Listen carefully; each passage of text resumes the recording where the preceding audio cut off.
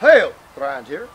We're extremely amazed by our success in the other video and how people actually loved it, where we had the 8 layers of lamination over the hardwood shield and the reinforcements with the rawhide. And the whole goal of that test was to see if we could go through that shield and into a person.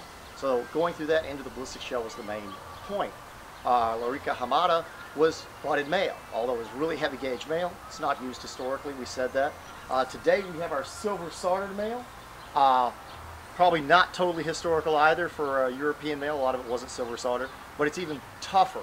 It's even harder to break a ring because it's like they're all sealed rings. Instead of having solid rings that are stamped solid rings and then riveted rings every other row, which is the best Maille you could get, most of the Lorica Hamata were made that way. We have solid rings. Every ring is solid. And the grade of silver we used, it is equal to the ring itself almost, how thick it is. So we've got that. Under that we've got our shirt from last time.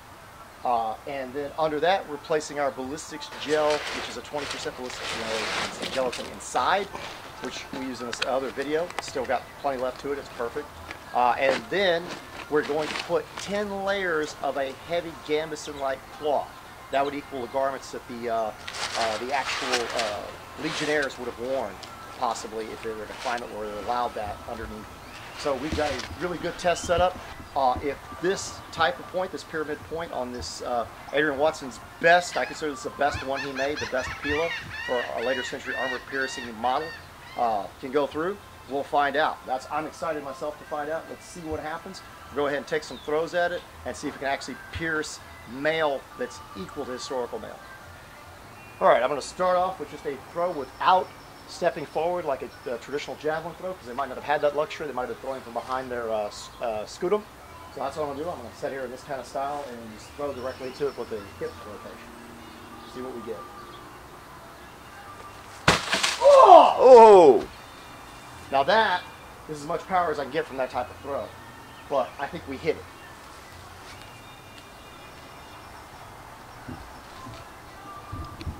Right on the gel.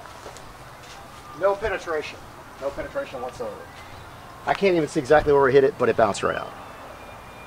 So if you had a proper Lorica and the rivet did not break, because remember, this does not have rivets. This is solid rings, the entire thing. Bounced right out. It was not able to penetrate it. We'll try a more powerful throw and see what happens next. All right, I'm going to try to give this as much power as possible and hit the same spot and see if it's possible to break one of those rings. I'm highly doubting at this point. This Maille's normally not circumvented in this manner. The only thing we ever had is a tip shot from the sword, cut a ring out, and it wouldn't even have injured the person behind it. All you'd be doing is aiming at rings with the like kind of shearing. You wouldn't be able to actually injure the person behind you. So let's see what happens.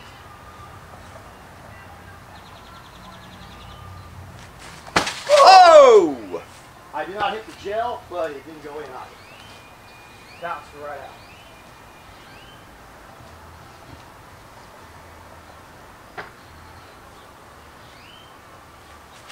Ah! Yeah! Now, here's my problem with this. Everybody's all excited that our Legionnaire is alive and well, but without his shield, I honestly believe hitting over that ballistic gelatin is not going to damage the gelatin that much because it bounces.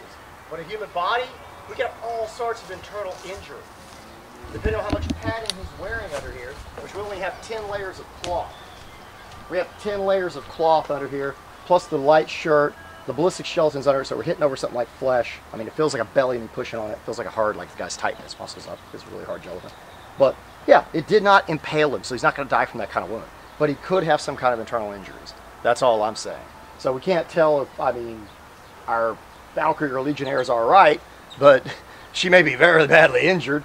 But we do know that she wasn't impaled by this shape, even though you would think the bodkin shape would have went through there. With the sealed rings and them silver soldered, no, didn't go through. All right, everyone requested it. Everyone wanted to see it. Lots of people were saying this. We're going to try our breastplate that we tested in various videos with different spears. On the overarm throwing side, yes, it was possible to penetrate it somewhat. Even the course that you had trouble going very deep, it only went a little over an inch. But what we're going to do is throw directly at the plate. I'll throw at the weakest point. There's no point in trying to go through that belly. It's doubly reinforced. It's not going to happen. Slightly hardened steel. It's about like 15 to 16 gauge in different areas. Almost 2 millimeters thick. Nah. Not going to happen. But we're going to see what happens when I throw it. Hopefully it doesn't damage the Pilum too badly. But I honestly do think at this point going through gambesons and hardened leather and stuff like that would perform exceptionally well. even though it didn't go through our silver soldered mail. But anyway, let's see what happens here. Ah! Ooh. That bent it all to hell. I hit a double section, not what I was aiming. But it did bend when it hit plate.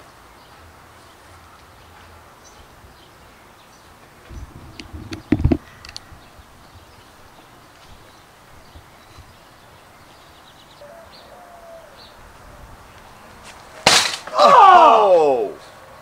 That was a hard hit. A mighty hit. It hit straight on, and I hit this side of the breastplate right here. It dulled our point. It dulled our point, but it had no chance of piercing, and that was me throwing as hard as I did in the other video when it went clean through. So a 15th century breastplate, slightly hardened, around 15, 16 gauge, hammered out. It's not going through. We messed up the point quite a bit.